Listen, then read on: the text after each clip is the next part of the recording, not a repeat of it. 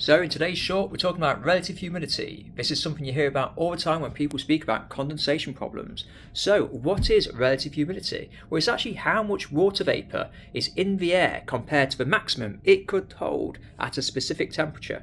Now, water vapour is the water in its gas form, and if we look here I have examples of 3 buckets, and these buckets represent the air and its capacity to hold moisture at these different temperatures. So in my scenario, I've just created a load of moisture, and that moisture, say in a shower room for example, I've created so many units of moisture, and that will be the same in all of these scenarios, the actual water vapour. But what changes is the relative humidity dependent on the temperature. So for example, at 15 degrees, you can see my bucket here, it's very easy to near enough overflow, that's 80%. If we decrease that temperature, chances are that's going to go higher and overflow.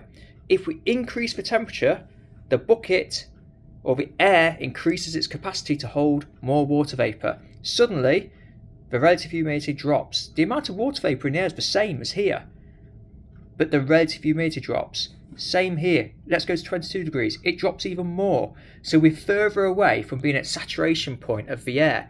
Now this is great because when it comes to mould and things like that, mould likes roughly over 70% RH on average. So the key is, let's keep it below 70% RH. And we can do this by having warmer air. Now I'm not saying just control humidity levels in your property purely by heating. You need to also use ventilation. If you ventilate, that will actually physically help remove the water vapour from the air or bring drier air into the property, and that will lower the humidity as well. So a combination of heat and ventilation is perfect. Now when we get to 100% RH, that is when the water vapour, so that gas, water in its gas form, turns to a liquid, condensate. So you see it on the windows. Now that's called condensation.